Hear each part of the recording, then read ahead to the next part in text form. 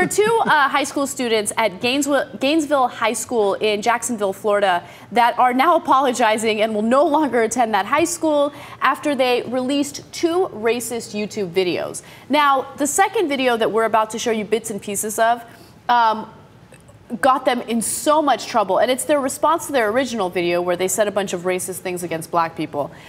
In their response, they're very defiant, and I want to give you an example of some of the things that they said in that video. So let's go ahead and start off with the first video where they talk about how black people are in their community. Okay, first off, let me just say, we go to a large high school. There are about 2,000 students. 60% of them are black.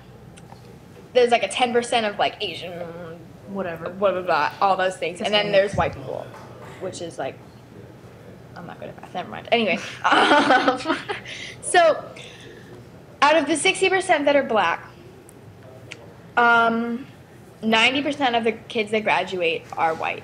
90% of them. Not a lot of black kids graduate from my school. They don't like make a living for themselves. They just drop out of high school. I'm gonna have kids. I'm gonna get a welfare check. I'm gonna get my GED. I'll get my GED. I'm gonna go work at McDonald's, and if I keep having my babies, Shaniqua, Liko, and Jaqueque, I'll keep getting my welfare check for having my babies. Yeah. Like, that is how. Okay, maybe up north or wherever the hell you people are from, maybe that's not how the black people are. But here, that is where that is how the majority of them are. Okay, so you get a sense of, their ideas toward the black community. Yeah, what I'm curious about is why the girl from Modern Family decided to be part of this video. No, I don't think she looks like her. Are you kidding me? The one on the right is the middle girl from the Dunphys. The one in the video is way too ugly to even compare to the one from Modern Family. Anyway. But anyway, look, this isn't to like talk about their looks. Like, it's amazing how many dumb people are racist, right? Like, we did the story about that UCLA student who was hating on the Asians in her library or whatever, and she was a complete idiot. Oh, Jing Chongling Long Ting Tong. That was her. That was her. So in this video, it's so funny how she's making fun of students, black students not graduating high school, and she's like, so like 80% of them are white, and then like, wait, what's the remaining percentage? I don't know math. Anyway, let's move on. Yeah, and then there's like the Asians, blah, blah, blah. Yeah. And you sound real smart, you know. Yeah, well, that's the great irony of this video, right? Talking about how black people are, I guess dumb, they think, as they put out a video to the world showing how racist they are, which is going to get them in so much trouble.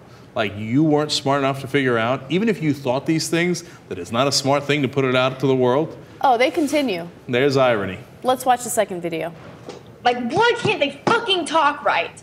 I hate that. I hate it. We are talking normal. We talk with very eligible. Eligible. Oh, That's no. the right word. No. That I meant. We are talking with. What is the fucking word the for vernacular? That's the way someone.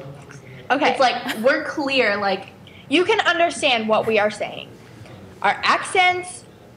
We use actual words. Black people do not. Like, I'm finna go down to the store, man. I gotta buy this thing. Oh, girl. Oh, man. Tyrone, what is that? Like, are you stupid? Yes. Okay, that was awesome, though. That was like my favorite part. Yeah, they use words clearly, just in the wrong context. Yeah. We're like, you can, kind of understand us because we're eligible. Fail. All right, it gets better. Let's watch the next one. If you lived here, you would understand. You would not like these black people. That's my argument. Like, it's where we live. I have been raised around them. It's how they are. It's not even black people themselves. It's the niggers. Like, there's a difference. There's black people. They're fine. They're educated. They go to school. They do what they have to do. Then there's niggers who can't talk right. They keep having kids. They can't get jobs. There's a difference. So they had to go there. Yeah.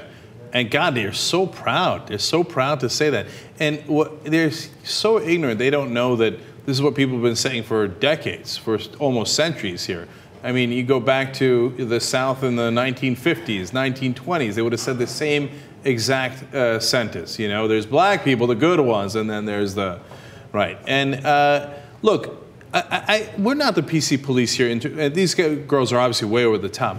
But what I'm saying is, I don't want people to think that like we think that there isn't a single black person in the country who, you know, sometimes doesn't use the right language or whatever, or, you know, drops out of school. It's, oh, do those people exist? Of course. They right? exist in every race. It does, you know. Right. And do they, exactly, they also exist in Logan, West Virginia? Absolutely. Do they? And the great irony is that these girls are proving how ignorant white people can be, yes, while trying to show how ignorant black people are. And the problem isn't that, and criticizing some people in the community or asking them to do better. First of all, doing it this way is hideous. Second of all, making assumptions and stereotyping, that's the real problem.